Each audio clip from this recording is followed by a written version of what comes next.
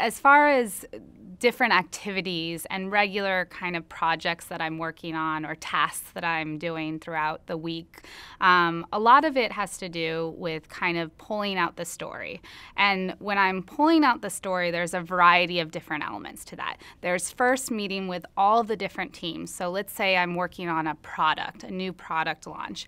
I'm going to meet with the engineering team to determine, okay, what is it about this product that's going to interest the average user, the consumer that's out there? How is this going to become part of the dinner conversation? So what is it about this that will benefit their everyday life? Why would they be interested in it? Why now? What is it?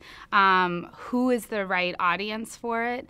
And just kind of trying to pull that information out. And a lot of that has to do with talking with them, and I love talking with people, whether that's internal and working with the different teams like as I said, engineering or the marketing team to find out, okay, what's their campaign? How are they going to be promoting this?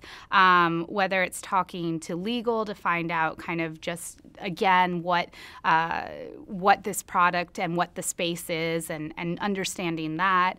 And also just kind of, again, talking with the core team to say, okay, what's our timing on this? What makes sense? When do we want to release this? And who do we want to reach? And that's a really exciting part of my job, and that's kind of the internal side. So a lot of a week could be meetings set up, back-to-back, meeting with the different teams and working with them to figure out, okay, what's the message that we want to get across here? And then the second part of that is talking to the media and letting them know. And this goes into kind of a different area where when I have a new product, it's figuring out, again, okay, who's the right audience? Is the audience parents for this? Is it teenagers? Is it adults? Is it young professionals? And how am I going to reach them? What outlet is what is something that they're reading on a regular basis or watching on a regular basis? Are they watching the Today Show?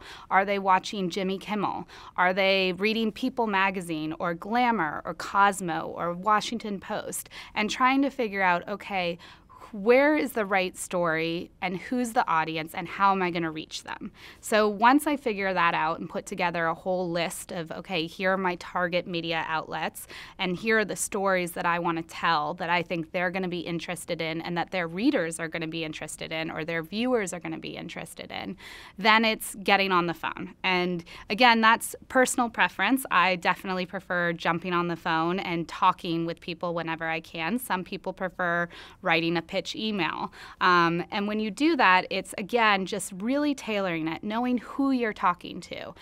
What's their background? How long have they worked at that publication? Do they have kids? Would they personally be interested in this product? Or would they personally be interested in this channel? And how am I going to get them interested? And it's more of a conversation, and that's what's exciting. Like, I love meeting new people and talking with people, and this is my job every day, is doing that, whether it's with people internally or externally.